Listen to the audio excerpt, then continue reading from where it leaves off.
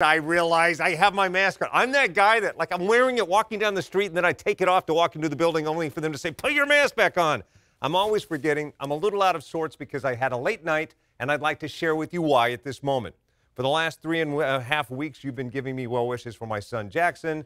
Last night, late, he was discharged to go home for home care. I want to thank each and every ABC 10 Morning Blender viewer, and then also my family at ABC 10 for, just keeping us in your thoughts. That positivity goes a long way. I hope I can be there for you and your family, too. Back to you. Oh, you're going to make me cry. We've just been thinking so much about you. We support you so much. Same.